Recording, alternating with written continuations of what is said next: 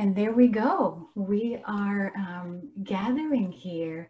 Carrie, would you like to say something as an introduction of intention for this? Well, I am just so grateful to you. I know that we've had this intention of opening up your services, for lack of a better word, to our community and parents before this all started. And it was kind of one of the things that we kept saying, oh, we got to connect on this, right? So coronavirus has made us connect on this. But I just want to say I'm grateful to the faculty and the parents that are here for it. And very grateful to you to offering this. And I can't wait to hear what you have to say, because I know I'm going to eat it all up. So welcome, everybody. Thank you for joining us. Oh, thank you so much. I think that there is, so people have started muting themselves, and I think it's a good idea for, just for sound quality, that we do a little muting of our mics. And things are a little sort of bathroom canny here in my office. So apologize for any kind of sound that's not perfect. But here we are, as perfect, imperfect people. And we're going to dive into mindfulness-based stress reduction today. And I wanted you to walk away today a little more equipped on the inside to deal with some of the stressors that come up. And what I'll do a little now and then is that I will, if someone happens to unmute themselves, I might go in and mute, so you know what I'm doing. All right, so let's dive into this. I'm actually going to be sharing my screen so that you can follow along with a little presentation that I have of mindfulness-based stress reduction. So let me find that, and you let me know if this is now visible for you. Can you guys see the screen? Oh, you're muted. Can someone come on and say if they see the screen? Oh, you are seeing the screen. Yep, we can see it. We can see it. Okay, awesome. I'm very, very grateful for that. And yeah, we're going to go through mindfulness. That when we talk about mindfulness, we actually refer most of the time to mindfulness-based stress reduction. And that is an area of expertise for me. And we're also going to be talking about mind training. These are frustrating times, and I want us all to have as many tools as possible available to really find that calm within, to find that place within where there is no frustration. There is that part, there is that stillness, and we're going to find that together today. And let me actually share just very, very briefly the system of mindfulness intelligence that I have been developing for corporations in the last few years. And I will not quiz you on this. I just want you to be aware of that there is a technology, there are techniques and methods, and we are borrowing not only from mindfulness-based stress reduction, which is an excellent tool, and it actually goes through all of these 4 legs that mindfulness intelligence is standing on. It's stress resilience, it's attention control, it's mind management, and it's changeability. And I think we've been pretty tested on all of these 4 in the last few weeks in particular. But of course, this is nothing new to our systems, to have to deal with stress, to deal with focus, to deal with the management of our own minds, and to deal with constantly being in change. So mindfulness-based stress reduction that we're going to go through today is the kind of awareness that will help you on all of these fronts.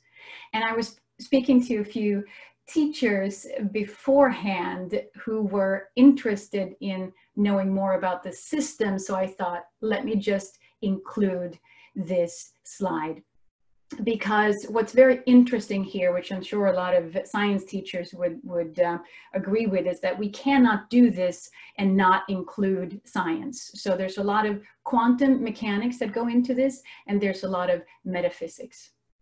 So with that, I can also mention that I'm an interfaith, interspiritual minister, which means that when I approach this from a very scientific point of view, I also have another hand where we hold this mystery of life, where we hold the sacredness of life, the holiness of life, that deep meaning that draws us further and further into love.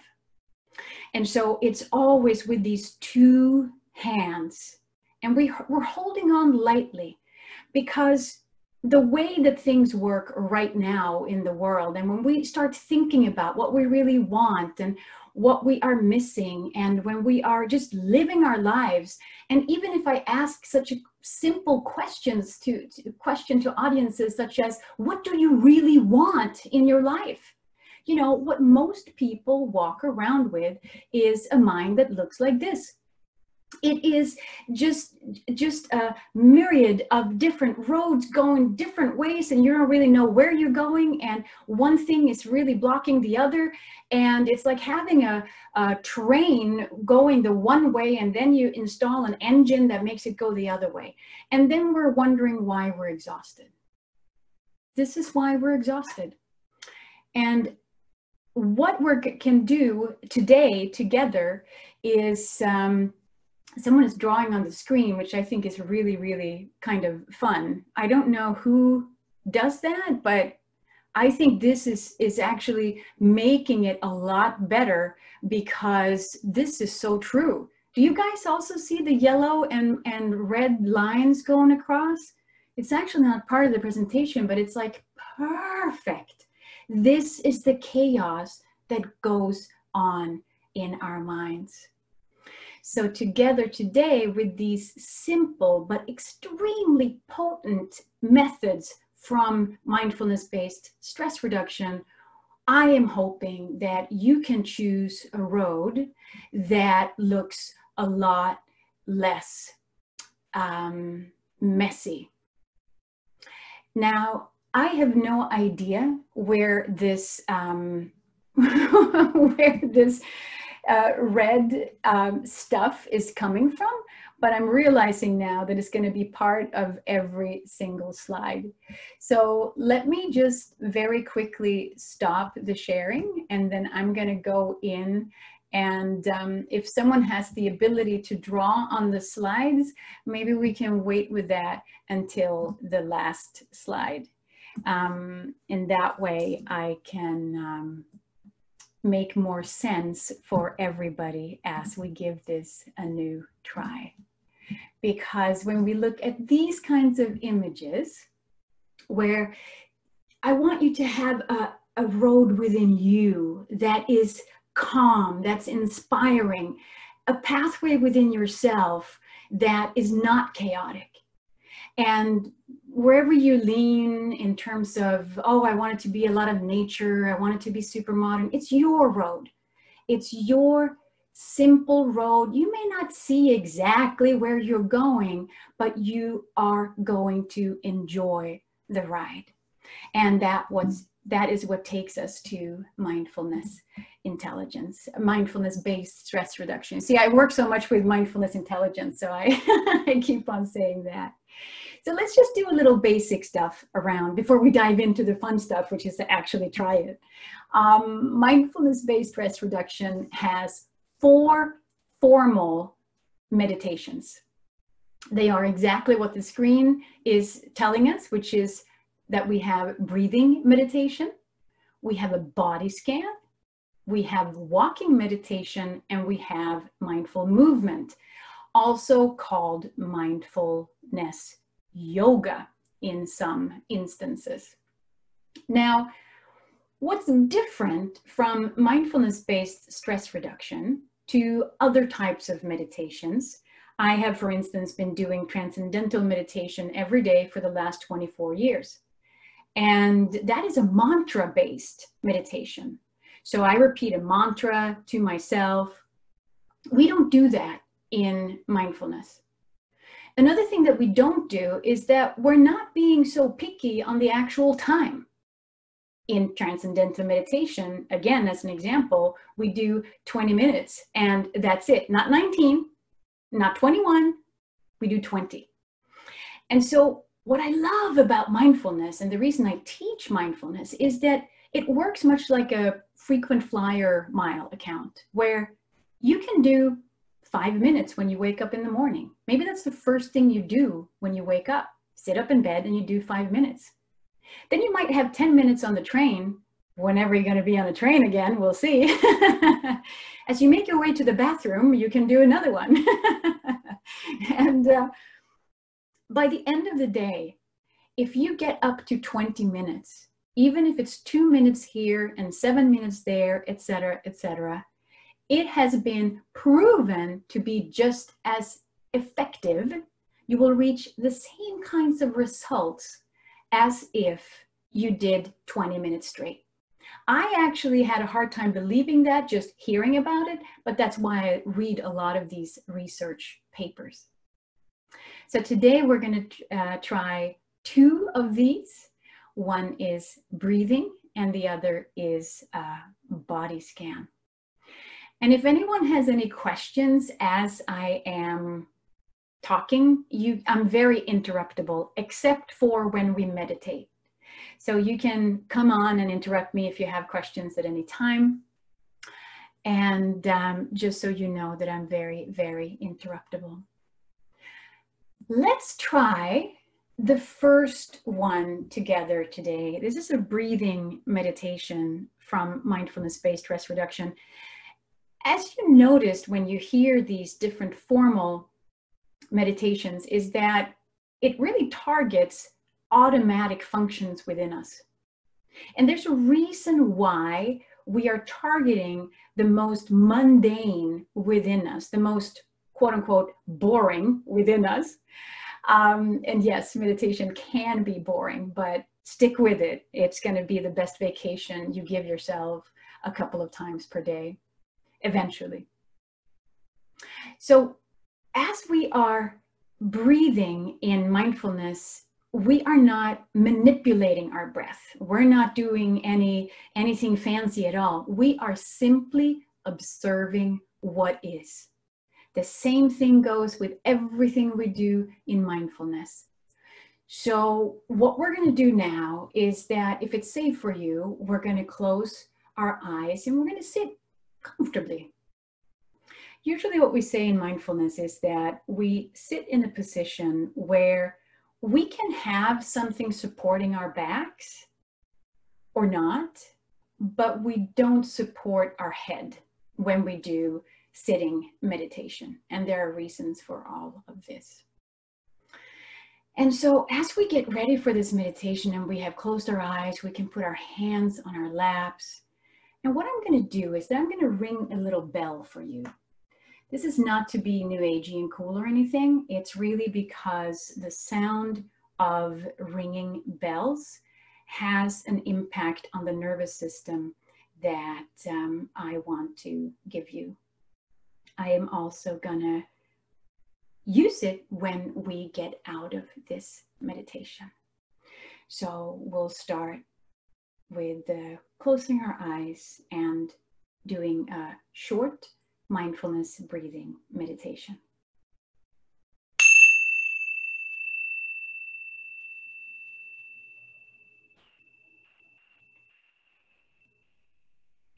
Now, the first thing that usually happens when we get into a breathing meditation is that perhaps for the first time today, we are actually noticing that we have this entire system that is breathing for us.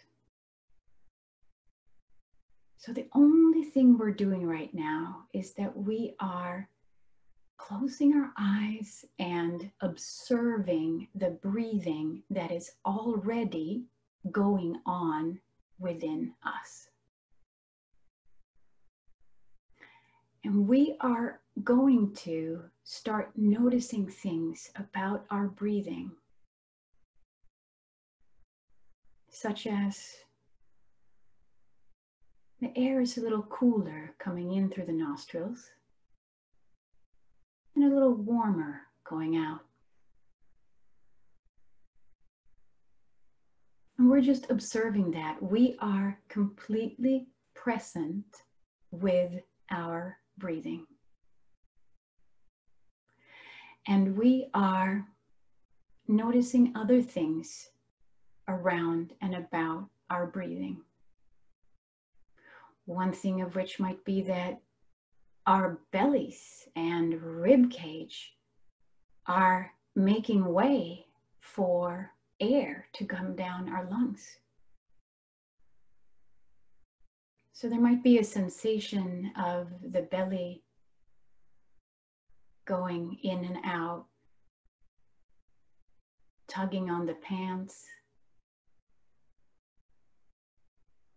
We might also notice now that the breathing has, not by being manipulated, but it has naturally become a little slower, a little deeper. Thoughts come up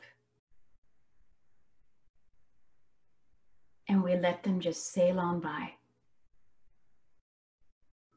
It's the brain's job to produce thoughts.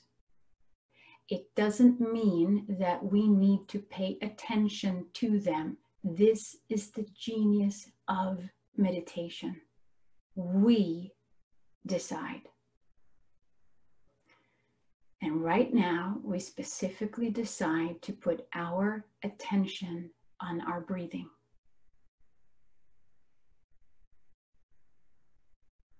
So we come back to our breathing. And we let thoughts and images that just sail on by and pay attention once again to our breathing. Every time our thoughts wander and we bring them back, we have made another bicep curl for our ability to pay attention where we want to pay attention. So we're going to take another few breaths together in silence, sending enormous gratitude to this apparatus that does everything it's supposed to do without us butting in.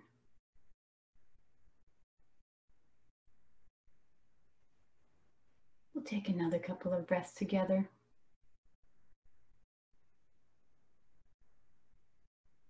And when I ring the bells again, we can slowly open our eyes. Until then, we are enjoying our breathing.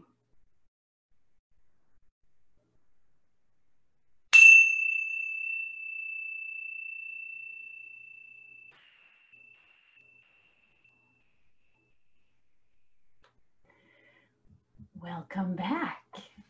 Welcome back. I'm going to stop sharing for just a moment so that I can take a look at your beautiful faces and make sure that everybody's good.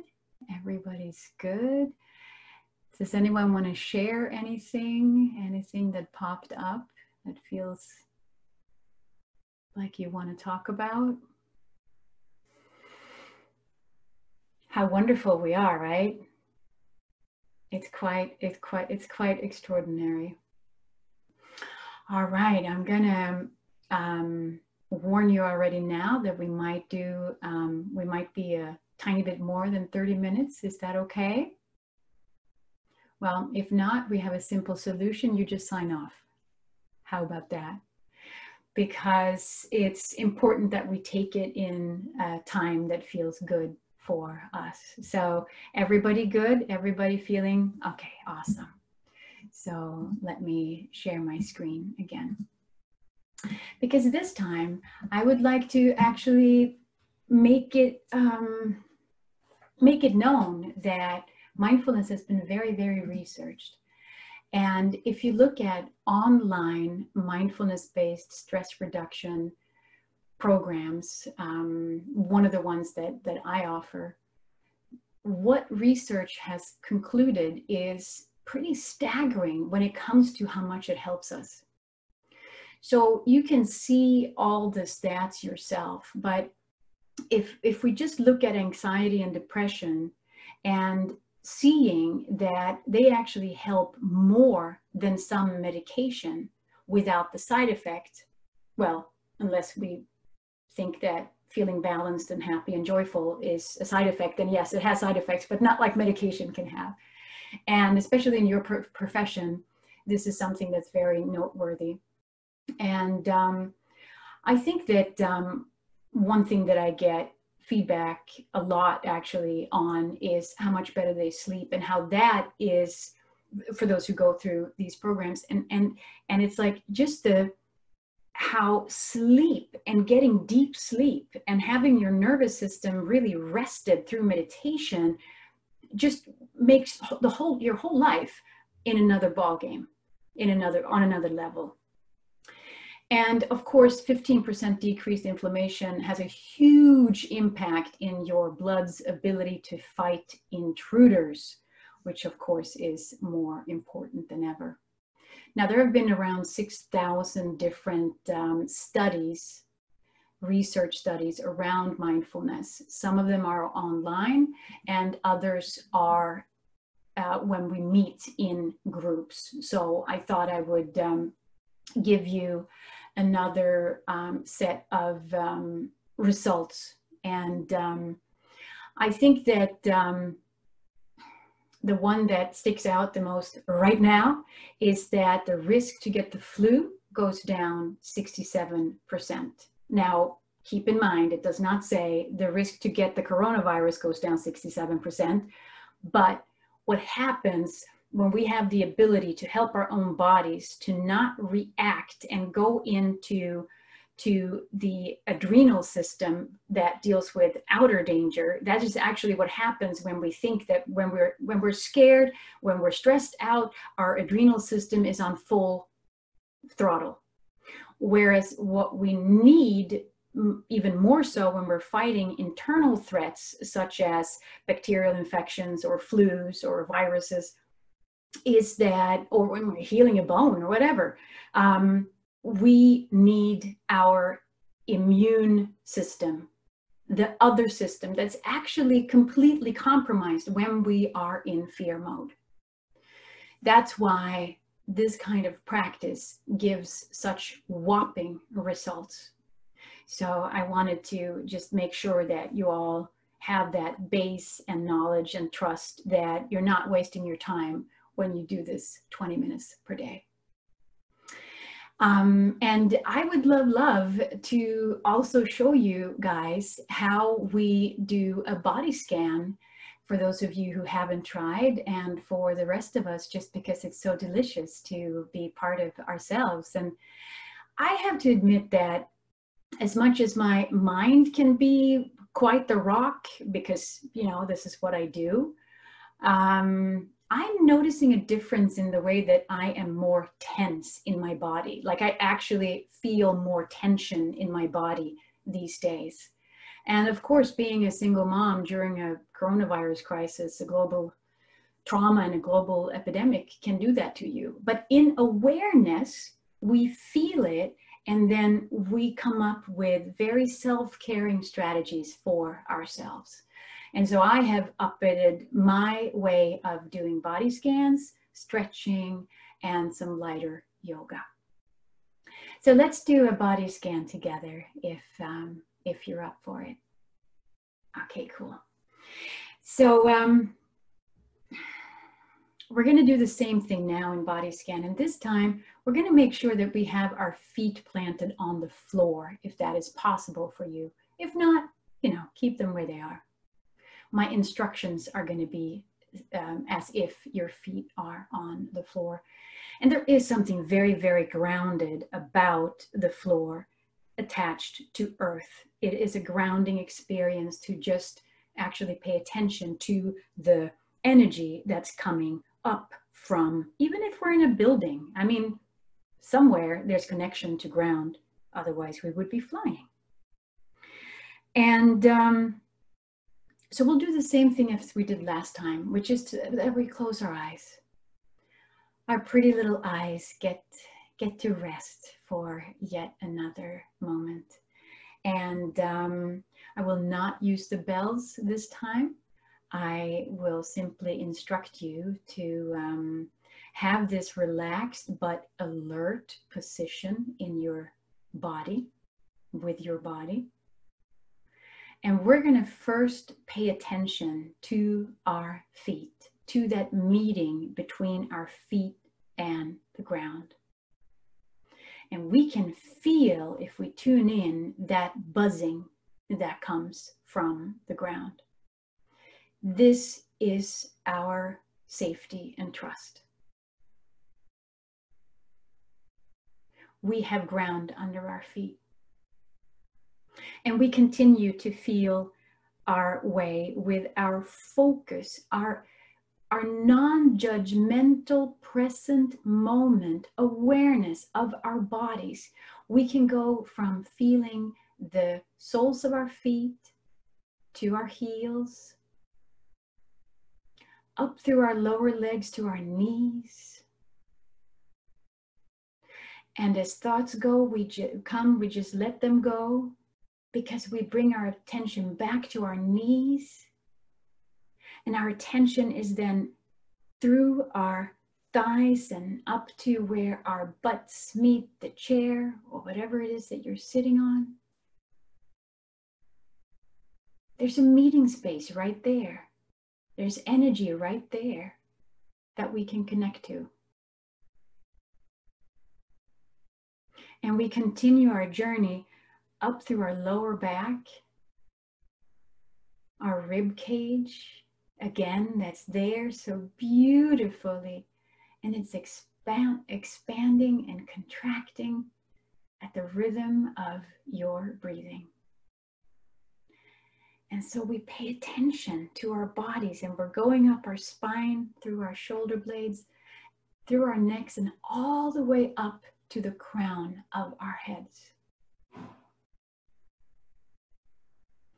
And we're feeling the buzzing of our crown as we are making our way down through our foreheads, through our cheeks, eyelids, lips, chins, ears. Sometimes we have a lot of tension in our ears. We're just paying attention, and from the sheer power of paying attention, we are relaxing and healing ourselves. So we continue our journey down through our shoulders, our upper arms. We can rest a little bit in our elbows, through our lower arms. And let's pay extra attention to that space between our hands and our thighs. Again, we're just observing what is. We are choosing to observe our own bodies instead of choosing the thoughts that are produced by our brains. 95% of which are completely useless anyway. Just repeats. So we're here training our awareness in the palms of our hands. And we're sitting here for a little bit because I really want you, as you're holding and touching your own body, to feel enormous gratitude towards this system, towards yourself and all that you do for you. This is an extraordinary system that comes to your aid, and all it wants is love and sleep and good nutritious food and movement intimacy and body-mind connection. That's all. So we send enormous gratitude, and maybe you want to squeeze your thighs a little bit and say, thank you very much. And then you can open your eyes. And we should listen to the body now, right? What does it want to do? Mine want to stretch a little bit because we've been through our whole system. This beautiful, beautiful body of yours. Don't forget to send big thanks to your body. And what I wanted to touch upon before we part is that these tools of mindfulness-based stress reductions are yours for the taking anytime. Unless you drive your car, you know, there's always that, but there is something about mindfulness that makes us completely aware of life. And as such, you can do that at any time. Of course, quickies are really profound in a lot of ways. It can save a lot of relationships, and especially the relationship with you when you can do a quickie meditation where you can do these things for 5 minutes. You can do these things for 1 minute. And one of the sort of what I find the absolutely most effective way to get my nervous system really, really calm is more of a hypnosis technique. And I'm just going to explain it now because we're running out of time. And it's one where we close our eyes, and it's more of a visualization type exercise, and you can bring this on with you as you go on your merry way. It's called 3-2-1.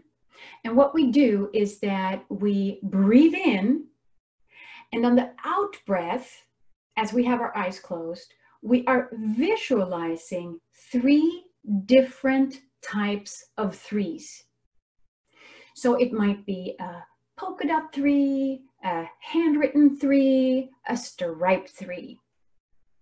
And then we breathe in, and then we visualize 3 different 2s, the number 2.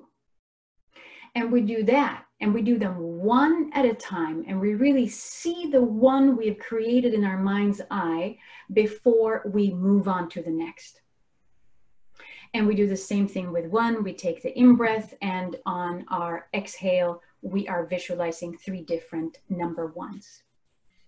And if that doesn't make sense, you can always email me, because why this is so effective is that you are, now this is not mindfulness. This is a hypnosis. It's a manipulation of you going straight into creating exactly what you want in your mind's eye. And for some reason, it's very, very effective. And then on top of that, you can then start maybe 1, 2, 10 minutes of mindfulness if you feel that you really want to get down sooner.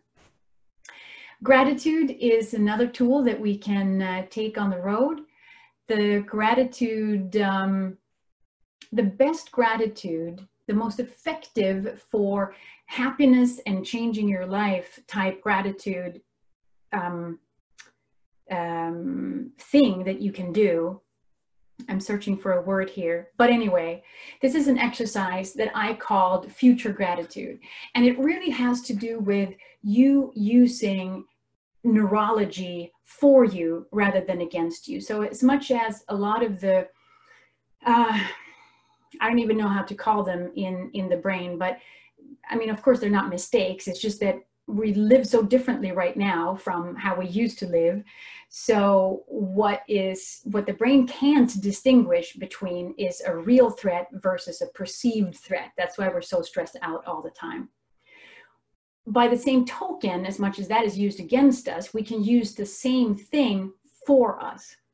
And what you do then is that you are writing down and talking to your family about things that you are grateful for in the future. But the real trick and how to actually trick the mind is that you speak of them as if they are already true. So an example is, I am so grateful that I am running around in Central Park and I see all the flowers and all these people. I feel the air in my lungs and I feel great. Thank you. You know, that's a gratitude that has to do with the future. Or if you want a pay raise. Oh, I shouldn't have said that, right? So you put out this gratitude of future as if it has already happened. And last but not least, I want to show you something so beautiful from mindfulness. And those are the 9 attitudes that come with mindfulness. And it's almost as if the birth father of mindfulness-based stress reduction, Jon Kabat-Zinn, knew that today would be here. Because if you look at what these attitudes are, I think you can all resonate with how absolutely important it is to assume all of these attitudes in how you are looking at the world right now, how you are looking at yourself right now. These are the attitudes: acceptance, non-judging, patience, trust, letting go, non-striving, beginner's mind, gratitude, and generosity. All of these resonate like ripple effects right now in where we are in this global trauma that we are experiencing together. All of them. So with that, I can send this little picture to all of you if you want them. With that, I think that we are, if you have any questions whatsoever, you can email me. Just make sure that you say WEDS or something to that effect so that I know that you're actually supposed to email me. And you can, whatever it is that you need to, if you have questions relating to what we've been talking about today. And of course, if you want to know more about mindfulness intelligence, you can just go to my site. And I was explaining to Carrie before everyone joined that Harley and I, we have a last name that's Björk. And Björk means birch tree in Swedish. And so that's why my the logotype that I've been sharing with you is a tree. I absolutely love trees, and I can't wait to be more part of trees as the world is finding its new footing.